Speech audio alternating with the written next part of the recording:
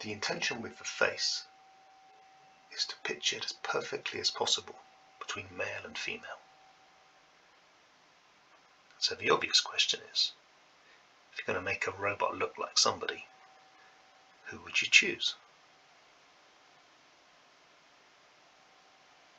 From the front, the major dimensions are taken from the face of Brad Pitt, but from the side, the profile is that of Scarlett Johansson.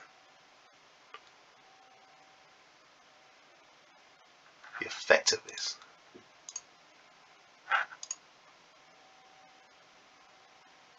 is that the face will appear to change gender, depending on which angle you look at it from.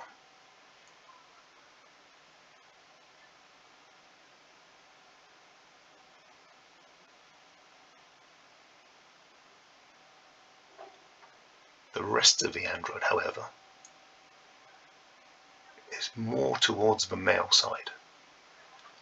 And that's kind of arisen naturally simply because of the dimensions of the motors, which are presently available as stock. This is an overview of the entire android when it's standing up. It can fold completely flat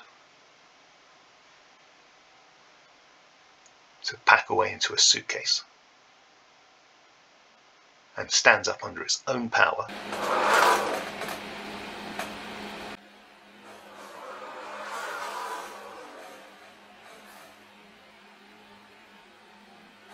Almost all of this has now been built. The right arm is fully constructed and has been tested. The left arm is printing as we speak.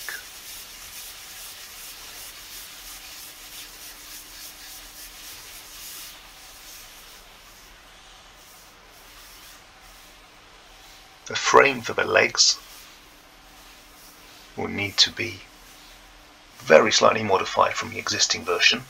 It's a little narrower here, and that's in an effort to reduce the width across the shoulders. The face for now I'm expecting to be rigid, because it's just going to take too long,